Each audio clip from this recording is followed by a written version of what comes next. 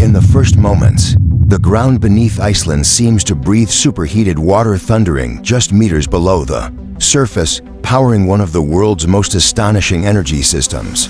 Here on the mid-Atlantic ridge, geothermal plants like Hellisheia tap magma-warmed reservoirs to generate about a quarter of the nation's electricity while providing heat to nearly 90% of homes.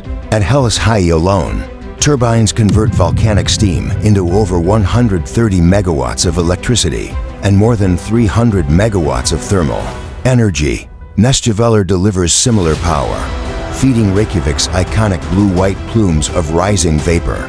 But the strangest part is what happens after. Iceland injects captured CO back into basalt, turning gas into stone within 2 years, an engineered mineralization process considered one of the world's most effective carbon-locking methods.